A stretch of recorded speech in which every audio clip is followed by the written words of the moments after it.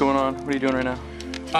I'm trying to make up for the fact that I wasn't here on Saturday.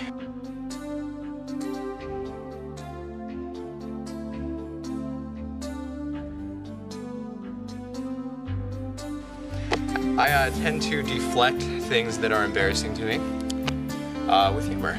And so, usually when people ask me why it is I'm not showing up to morning training, I give them some kind of funny, sarcastic comment. Of course, everyone knows how much I love video games, so everyone's just assuming that I'm staying up every morning playing video games. Ever since middle school, I've had a crazy, crazy sleep disorder, where regardless of what I do, at certain times I just cannot go to sleep. And through a good 15 years of research, I found that it's called delayed sleep phase syndrome. It's not reciprocated. I can't just go to sleep when I want to. I've tried everything, literally everything you can try to help me get to sleep. If I were to come in for the 7 o'clock trainings, I'd have to wake up at about 5:50. And knowing that I go to sleep about 4 or 5, or I fall asleep about 4 or 5, that's about an hour, 2 hours of sleep.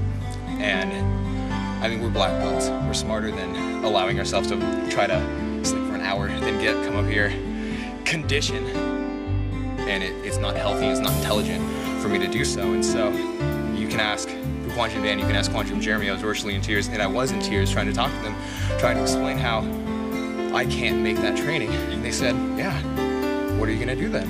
And so here's part of my solution. So this is for you guys. I'm part of your team. I'm still here with you.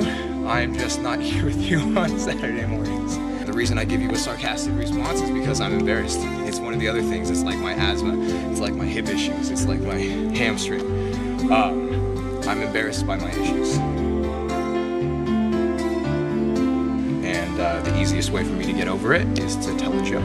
If I can get you guys to laugh and forget about what we're talking about, then I can walk away and we don't have to pay any more attention.